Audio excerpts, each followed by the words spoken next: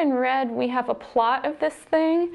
The sort of red jagged vertical line, if we were doing this by hand, we would draw as a dashed line.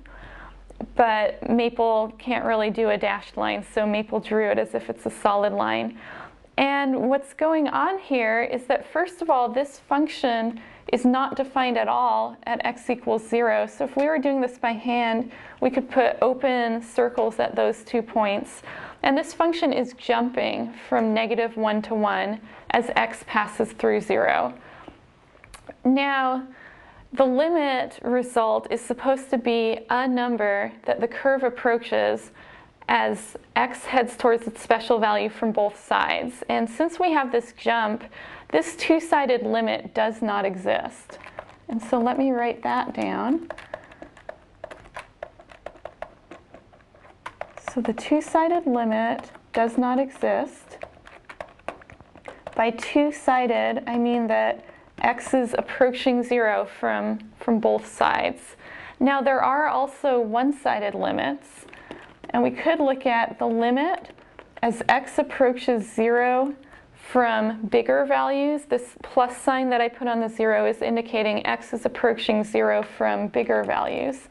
We could also say this as x is approaching 0 from the right. And this limit looks at what happens as x simply approaches 0 from the right, and you can see that from the right, f of x is consistently at value 1, and as x heads towards 0, f of x simply stays at value 1. There is also a one-sided limit as x approaches 0 from smaller values. And so we can look at this one-sided limit as well. This is the one-sided limit as x approaches 0 from the left. And you can see that the function is keeping a consistent value of -1 here as x approaches 0 from the left. And the limit is in fact -1. These one-sided limits exist despite the fact that the function does not even exist at x equals 0. Now, the fact that the two one-sided limits are not equal is the reason why the two-sided limit does not exist.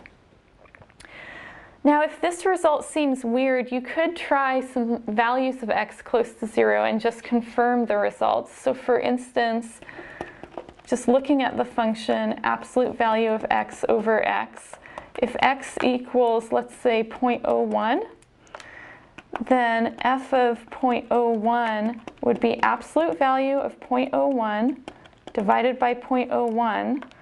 Absolute value of 0.01 is 0.01, and 0.01 over 0.01 is 1. That's a reflection of our one-sided limit from the right.